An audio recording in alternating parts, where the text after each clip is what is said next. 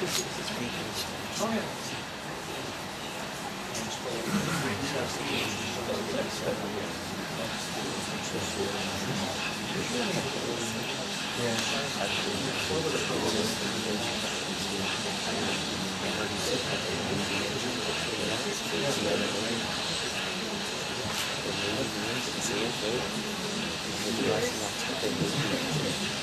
The gas you see coming from the engines is a dry nitrogen purge. Because the engines use very cold liquid fuel, cryogenic fuel, you don't want that to go into a warm engine. T-minus 3 minutes and counting. So nitrogen gas, nitrogen through it, chill it down. Main engines are in start position. That means the large tank is being built up to flight pressure by pumping in some gas. Just before launch, you'll see a water deluge system. Preparing now to retract the gaseous oxygen vent arm, the Cox speedy cap, vent hood. You also see sparks coming from the sides that burn up the excess hydrogen gas leaking out of the engine. That cap there is on the top of the external tank. That's just to duct any vent oxygen away from the bottom. Oxygen can leak fires. Copy. Atlantis, close and lock your visors and initiate O2. Close lock the visors, start O2. OTC, that is in work.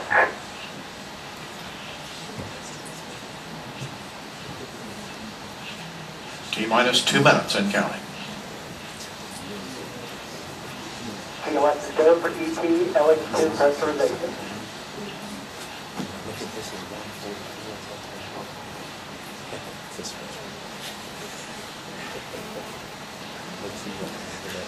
Activating the cameras on the solid rocket boosters.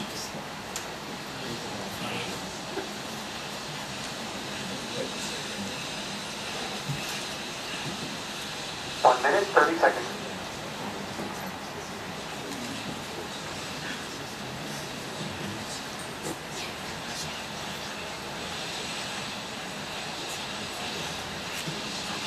Sound suppression water system is now armed.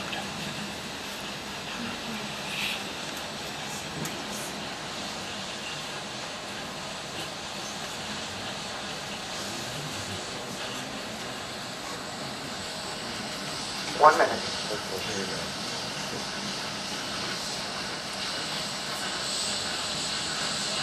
Round on sequencer will hand off to Atlantis' onboard flight computers at T-minus 31 seconds. About 15 seconds from now. Solid rocket booster flight data recorders are activated.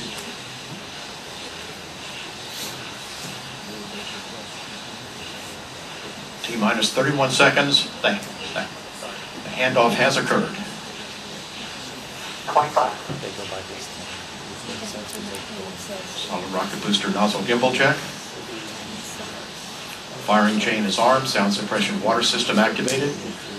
T-minus 13, 12, 11, 10, 9, 8. Go for main engine start. 6, 5, 4, 3, 2, 1.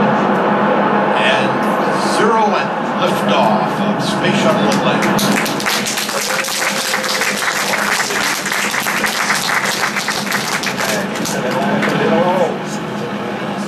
Roger, roll.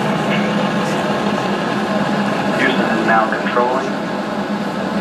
The roll maneuver is complete. Atlantis is in a heads-down position on course for a 51.6 degree, 136 by 36 statute mile orbit.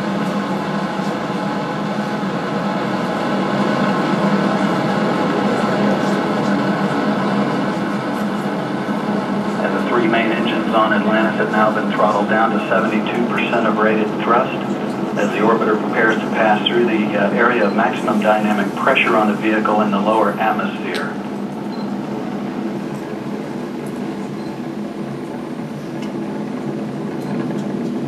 The engine's now beginning to throttle back up. Atlantis, you are go and throttle up. Got to go, throttle up.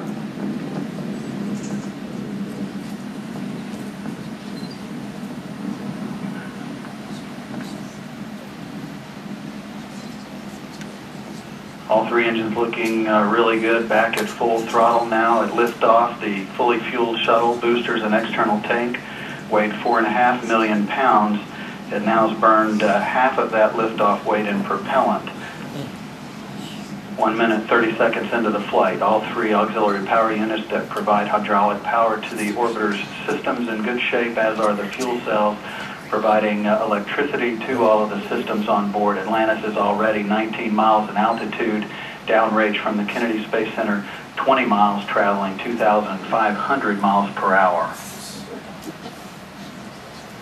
Coming up on staging, the point at which the twin solid rocket boosters burn out and separate from the orbiter.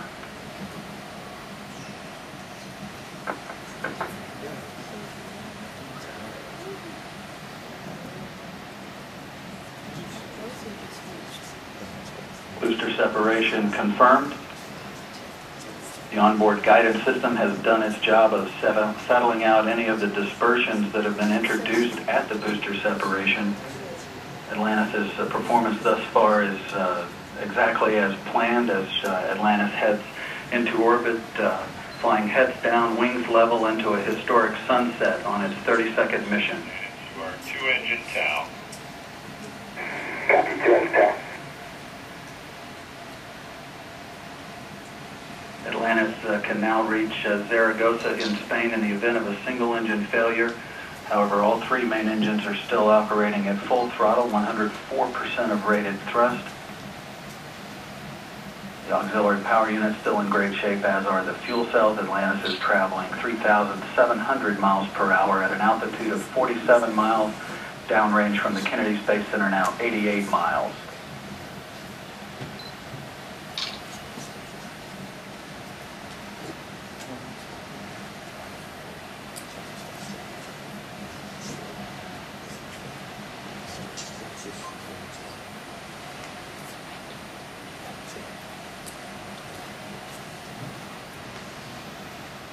Atlantis is getting a boost from the orbital maneuvering system engines on the tail of the vehicle. Those have been burning now for about 1.5 minutes.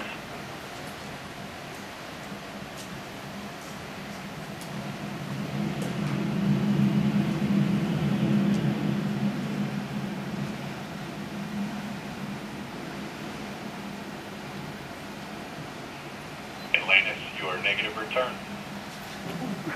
Copy, George. Negative return. Negative return means Atlantis can no longer return to the Kennedy Space Center in the event of an engine failure. It's already traveling too far, too high, and too fast to return to the launch site.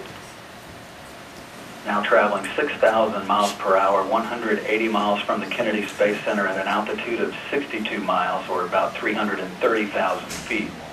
This view from a camera on the external tank looking down the length of the orbiter as Atlantis heads into orbit on its 32nd voyage into space.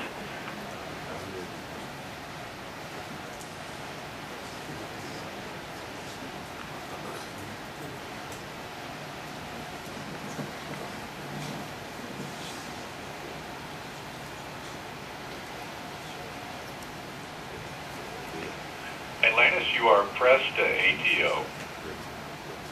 Copy, press ATO. Atlantis can reach orbit on 2 engines should one fail at this point. However, all 3 are still in great shape.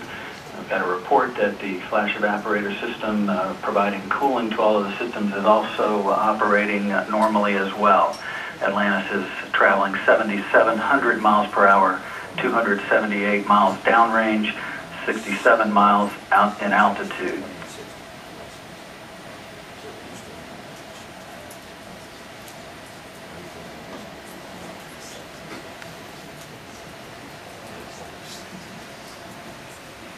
Atlantis, you are single engine, ops 3. Copy, single engine ops 3.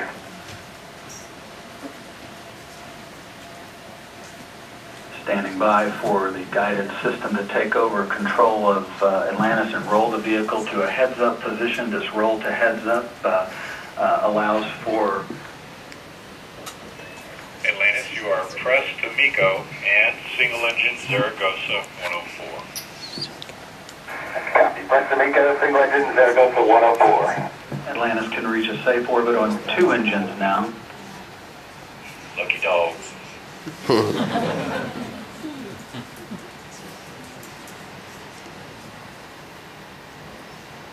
That reference to the guidance system's choice of the roll maneuver. A nominal shutdown on all 3. You will be go for the plus.